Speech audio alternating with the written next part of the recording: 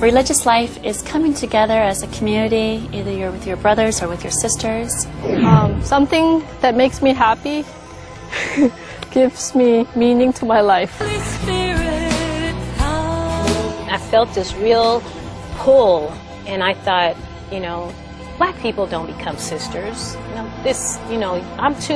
I like boys. I don't need to become a sister. So I was driving up Fell Street in San Francisco from work one day, and this car was in front of me, and there was a bumper sticker on it, and it said, "Don't die wondering." The vows for me are a way of life. I would describe the vows as challenging. As guidelines.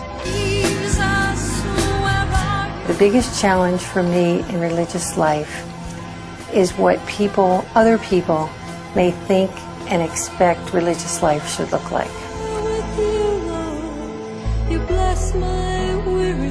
We can't live our life without prayer. It's like fish without water. I knew I wasn't holy, that's for sure. I didn't want to have kids and a husband. Right before I entered, I went through a vocational crisis. So here I was becoming a candidate, but then here I am finally meeting this person. Now is the time to Those who are interested in religious life, keep your eyes on Jesus.